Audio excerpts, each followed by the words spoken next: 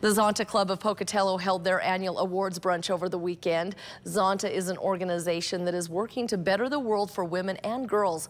Locally, they raise money for scholarships at ISU. They also give money to families in need that have fallen through the cracks. On Saturday, they held their end-of-year awards brunch at the Yellowstone in Pocatello.